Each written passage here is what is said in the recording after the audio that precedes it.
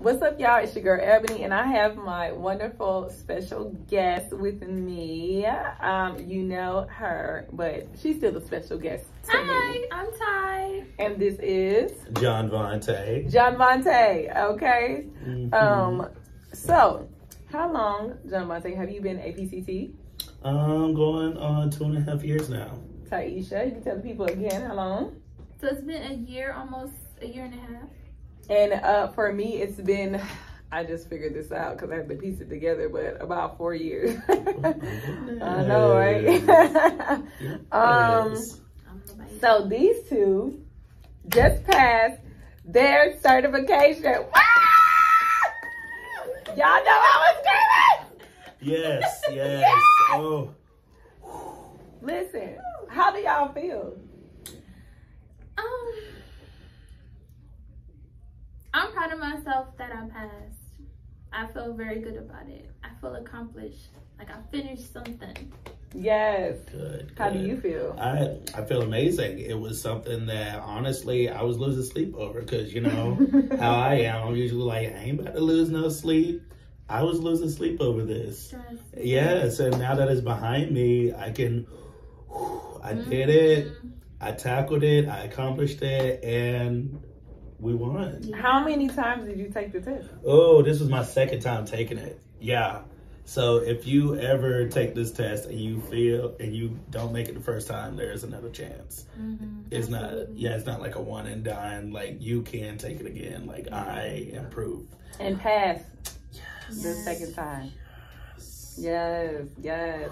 So, what were the questions like? It wasn't what I expected. What did you expect? I used other people's opinions to kind of create my expectation, and it wasn't what I was told. I kind of feel like it was a bit harder than what was suggested to me. Or maybe it was because I was just a bit nerve-wracked. Maybe so, but it was a tad bit, just a little bit more difficult than what I expected. If you had to tell the people at least like one idea of a question that was on it that possibly tripped you up, if you remember, because I know I was forgetting questions. Is there one that you could think of? That tripped me up. Or what did you see most? Like, did you see, I know for me, I told you guys that I used the CCHT prep app. I did as well. It was suggested to me, and then I passed it on. So whatever I get, like I passed it on. It helps. And I saw a lot of reprocessing back in the day. They used to reprocess the dialyzers. I got a lot of those questions. Yes. I didn't get a lot of those questions. I probably got like 1 or 2 out of the 100. Was it like 4 to 6 maybe? Yeah. It was a bunch of those questions. And I was like, I ain't never. We're doing what to a dialyzer? Sterilizing. That's nasty. That's all I can think of. Yeah. I mean, the people had to get dialyzed, but at the end of the day, it just made me be like, ugh. Yeah. So it was those questions. Of course, it was a lot of the scenario questions. You get a patient, you get blood pressures, you get a little background story of like what led them to even have to be on dialysis, like maybe they're diabetic or whatever. And they ask you, once they give you the scenario, they say, what do you expect the next assessment to be, or what do you expect the nurse to do next? That question, I was like, I'm not a nurse. I got a lot of those. So it was like, would the nurse give oxygen? Would the nurse give a bolus of saline? You had to. Yeah, because like seeing it on paper and seeing it in action, there's so different. It's kind of like we might, not to say we wouldn't call for the nurse, but we might jump into action before the nurse even get there. Like if a patient's blood pressure drops, like the nurse might be on the other side of the room, so I'm gonna say nurse while I'm simultaneously rinsing back saline, cutting off, like you know. So it's kind of like What do you mean? What would they do? Like, yeah, what would the nurse do? I'm not in that position, but okay. So those questions. I also got a lot of you have to diagnose the patient. Their blood pressure is this. They're this. What are some other things that they said? You would have to say, oh, like they're cold and clammy. This and that. Oh yeah. Like what symptoms are that? All these symptoms, okay, what's wrong with the patient? And you have to say, is it low blood pressure? Is it da-da-da-da? Steele syndrome. Yes, a lot of, about, I did get that question. Yeah, that threw maybe me once off. or twice. Yeah, I did get a couple of those. And we're not going to dive into each and every one of these on this video. So you guys, like, if you can, take note of this. Like, take note of Steele syndrome. Take note of symptoms of low blood pressure. Ooh, even of... what's the difference between crenation? What is it? The hemolysis. And hemolysis. I got that. And getting their body, the equilibrium of their body. Yeah, that. Equilibrium. Is that what it's called? Yes. Like when they first start dialysis.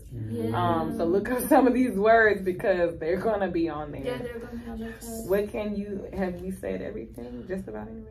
Oh, there's one question that threw me off. Which one? I don't know if it was on you guys's, but it was something like the patient is standing at the scale post-treatment and they start to kind of sway and lose their balance. What do you do? What do you do first? Alert the nurse or ease them to the floor? I'm like, what did you choose? God, I got that question. What did you choose? What did I say? Okay, so this is what went through my mind. I was like, walk off. First of all, do I what? In my mind, I was like, you do both at the same time. Like, you ease them down as you call the nurse as you're easing them down. So then I was like, that's not the answer y'all want. And y'all didn't give that option. So it wasn't a select all. It was like one or the other. So I was like, ease them down. Ease them down because the nurse don't come. That's what happened. Right now. Without the nurse. You cannot say yes. Which has happened. Gravity. I've seen that happen before. Because if I walk off to notify the nurse, I have to let you know in past tense. They were falling. They are now on the floor. They on the ground. Yeah, but I notified you. So I did ease to the ground. Yes, me too. Yes. That was a trick one. You got to think about like, what would you really do? What's happening in this moment? What would you really do? So that's when it's like, oh, they're questioning my patient safety knowledge. Yes. Not and don't feel like it's tricking you for a nurse question because a lot of questions might have blah blah blah, notify the nurse. No, this isn't a notify the nurse situation first. Like it was like first was italicized patient safety. Boom, what's first? A patient safety is first. But in real life, if that does happen, as the patient is going, as soon as you see that patient is going down, you're calling for help. Yes. ASAP. You're like, help, bringing them down. As you're doing it. Don't walk off to get the nurse. Don't do that. Ease them to the ground. A lot of other questions that I got were water room based. A lot were water room based. So if you're a tech who doesn't work the water room, they might be a bit tricky for you because they ask real specifics like if there's a chlorine breakthrough. Yeah. It asks about that. Like if there's a chlorine breakthrough, kind of like what would you do? I had a blood leak question. Okay. But I got a lot of water room questions. You had to know what the carbon tanks are for. What do they do? The carbon and the polishers. You had to know what those do so that you can be able to answer the question. Because if you didn't know what they do, then you wouldn't be able to answer the question. Very true. A lot of water room questions. Very true. Ooh, that means I need to do a water room video. You must, because it'll help people like me out. People who don't touch the water room. Okay, so why don't you touch the water room? Because I am part of the float team, which means I don't have a home clinic. I'm like a dialysis tech nomad. And I just go to different clinics around Metro Atlanta, helping out where I'm needed. So when I get there, I do my work. And at the end of the day, I just clock out and I go home. So I don't really touch the water room. I don't really do water checks. I know how to do them, but like if you ask me, like, hey, can you go do this water check? Yes, I know how to do it, but it's not in the float team's job description. It's just you show up, you help out, fill the spot where there is a tech supposed to be, and then at the end of the day, you clock out and you go home. It's not a regular day-to-day thing that float is not coming to help you with the water room. Float is coming to help you with patient care. Now, I do get him to help me with granular float.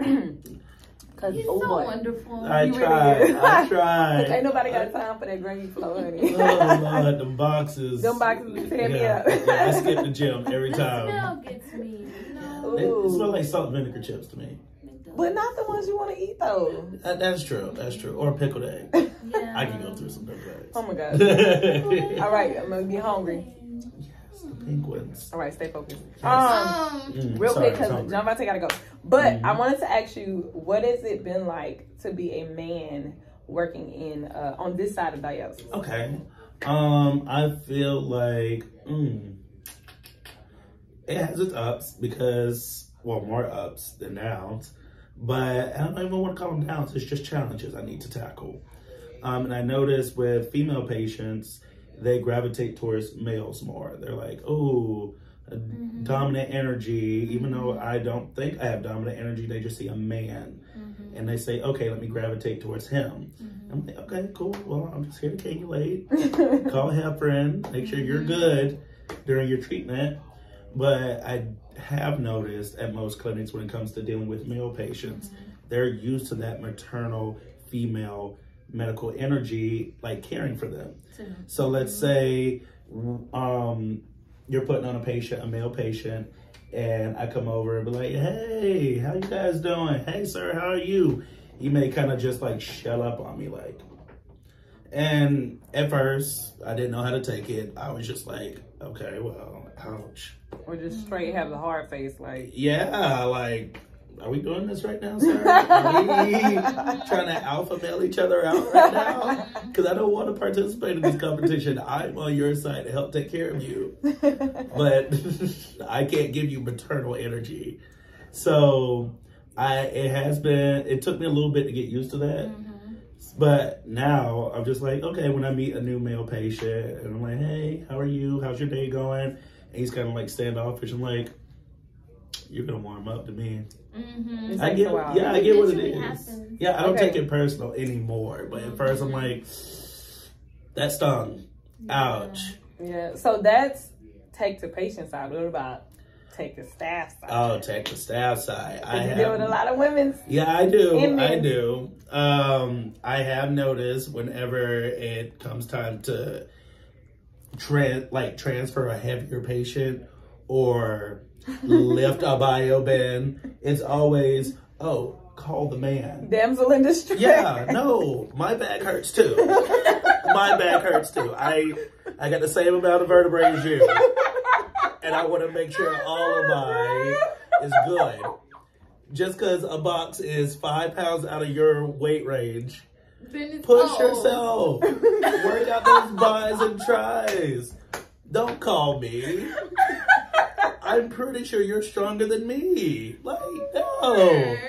Just because you don't want to hurt your back. Guess what? Me neither. Me neither.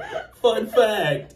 I like my body. And I want to keep it in pristine condition. Because right now, oh my gosh, I feel like my back barely holding on by strands right now.